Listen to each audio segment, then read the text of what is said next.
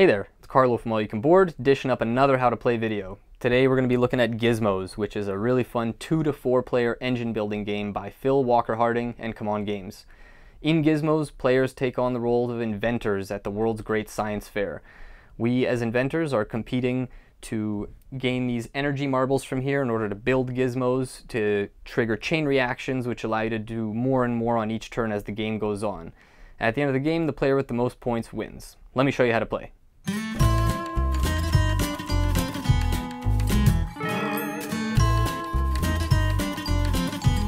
Alright, we're going to set up for a 2-player game. First, deal each player out one of these dashboards along with a storage ring.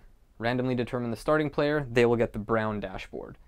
Each player then takes one of these starting gizmos, which are all the same for each player. Then take the other gizmo cards, dividing them into the deck based on the level, and deal out in the middle of all the players 4 level 1 gizmos, 3 level 2 gizmos, and 2 level 3 gizmos. For the level 3 deck, you'll actually shuffle them up and remove 20 at random before dealing out those 2. Then you'll put the energy dispenser somewhere in the middle, accessible to all players, and fill it with the marbles. Then ensure that all victory point tokens are within reach of all players. So before we get into how your turn works, I'd like to show you a bit about the player dashboards as well as the gizmo cards themselves. So we'll go over the dashboards from left to right. The first slot here is for upgrades. These icons here mean this is the limit of energy you can store in your storage ring, so 5 of those energy marbles. Here is your upgrade limit, which applies to your archive that you'll keep on this side of the board, which I'll go over a bit later. And this little magnifying glass with the 3 refers to your research amount, which I'll also mention later. These upgrades show what you have at the start, but they can always be increased later. This converter slot is for gizmos that allow you to convert energy into different types or different quantities. We'll look at some of those more closely in a moment. These next 4, file, pick, build, and research, represent the 4 actions you can take on your turn,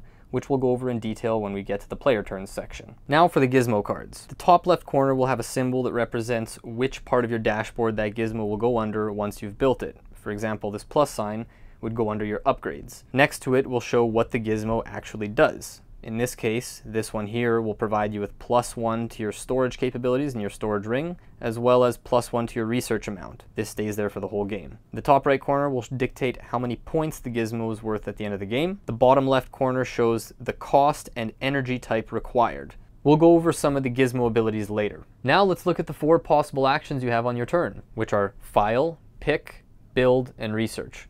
We'll start with file. The file action allows you to choose one face-up gizmo card from any row in the display area and place it in your archive over here next to your dashboard. Keep in mind there is a limit at the start to only 1 gizmo in your archive, so once you have one there, you can't file again and replace it. You must build that one from your archive before you can archive a new one. After taking the gizmo from the display area, take a new one from the top of the corresponding deck to replace it with, and your turn will be over. And when you choose pick, it allows you to choose 1 energy from the 6 available in the energy row from the dispenser, and then you add it to your storage ring.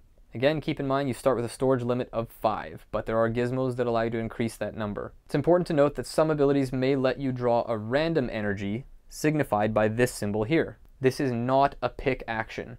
In those cases, you don't take from the energy row, instead you draw blindly from the top of the dispenser. Note the distinction between the icon for picking one specifically from the energy row, which has the little hand symbol, which is different from when you are able to draw a random energy from the top of the dispenser, which is signified by this marble with the question mark inside. Similar to upgrades, once you reach your limit of energy rings in your storage ring, you cannot pick another one, add it in, and remove one to replace it. You must spend them or increase the size before you can pick again. The build action allows you to choose 1 face-up gizmo card either from this display area or from your archive. Spend energy from your energy storage ring, matching the energy type and cost of the gizmo, and when you spend the energy, you just place them back into the top of the energy dispenser. Once again, once you buy from the display area, you replenish the missing card. Note, each gizmo will only cost 1 type of energy. For example, 1 atomic, 3 heat, 5 electric. Though some gizmos, like this level 3 gizmo, that are multicolored, allow you to spend 7 of any energy type to buy them, symbolized by that X where the energy symbol would normally be for the other gizmos. After building a gizmo, place it below your player dashboard in the area corresponding to its gizmo type. So again, match the top left corner of the gizmo with the symbol on the dashboard. The research option allows you to choose any face down level deck, level 1, 2, or 3, and draw a number of cards equal to your research amount. You may not draw from more than one level deck at a time. After you draw the cards, choose one of them and either build it if you have enough energy, or file it if you have space in your archive. Or you can choose to do neither, but you don't get to replace that with another action on your turn. Whether you actually did build or file, either way, return the remaining research cards to the bottom of the corresponding deck in any order you choose. Note, the file or build action you perform during a research action also counts to trigger active gizmos. Speaking of which, let's look at how you trigger gizmos now, which is really the core mechanic of this game and what makes it so fun, and allows you to have these sprawling, explosive turns where you get a lot done compared to the start of the game. So whenever you perform one of those 4 actions on your turn, file, pick, build, or research, make sure to check all of your gizmos under that corresponding section to see which ones you can trigger. You can activate any effects in any order, but only once per gizmo per turn. For example, with this starting gizmo that everyone has under the file section, this means that every time you file a gizmo, you also take a random energy from the dispenser. So if I were to file one of these right now, I could trigger this gizmo and use that ability. Keep in mind that nothing under the upgrades section will ever trigger. However, converters allow you to convert energy into different types or different quantities, as long as you're spending that energy on the same turn. For example, if I had this converter here that allows me to convert 1 battery into 2 batteries, as long as I had 1 battery in my energy ring and I was going to be spending that on something this turn, I could use that, convert it to 2, and then immediately spend those 2 batteries on something else. It's important to note that you can use a gizmo on the same turn it was built, but not the same action that built it. For example, this one here, once you have it, means that for the rest of the game, anytime you build a gizmo from your archive, it allows you to pick 2 energy marbles of your choice from the dispenser. So if I were to build this from my archive, the ability would not trigger immediately as the gizmo was not part of my dashboard before I built it. As you build more and more gizmos and your dashboard starts to fill up, it increases your ability to create wild chain reactions on your turn, where sometimes you're triggering 5, 6, 7, even more gizmos all at once. This is where it becomes really important to make sure you're optimizing the order that you're using them in to be as efficient as possible with your turns. Players will continue alternating turns using one of these 4 actions until one player has either built their 16th gizmo, including the starting one, or their 4th level 3 gizmo. At which point, based on who is the first player, we'll ensure the round completes so that everyone got an equal amount of turns. Then we'll look at final scoring, which we'll do now. Scoring is really quite simple.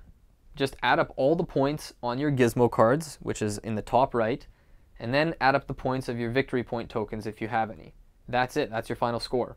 If the score is tied, the first tiebreaker is the player with the most active gizmos in their dashboards, that does not include your archive, would win. If it's still tied, the player with the most energy left in their storage ring wins. If it's still tied, the third and final tiebreaker is whoever sat furthest away from the starting player in the turn order would win. The last thing we'll go over is some more of the effects that can trigger on your gizmos. Let's take a closer look. For example, this one here means that anytime you build a blue gizmo, you would take 1 victory point token. For this gizmo, anytime you build a red or blue gizmo, you get to pick an energy of your choice from the dispenser. Gizmos like these don't really have effects, they more determine your endgame scoring. So for example, this gizmo here gives you points for every victory point token you have. So if you had 7 points from victory tokens, this would also be worth 7 points. There are all sorts of converters that allow you to convert either into more of the same energy type or different. For example, this one allows you to convert an atomic energy into any energy of your choice, symbolized by this X. If ever you see a build with a number like this, for example like this build with this 2, this means that this type of effect triggers whenever you build a level 2 gizmo. There are also negators which actually invalidate a certain action. For example, this one, when built, means that you can no longer perform a file action for the rest of the game. There's a variety of effects in the game, and there's a reference sheet that comes with it in case you're wondering what any of the others do. And that's how you play Gizmos. Keep an eye out for our upcoming written and video review, and check out any other content on any other games on our website at www.allyoucanboard.com. Check us out on social media as well. Thanks for watching.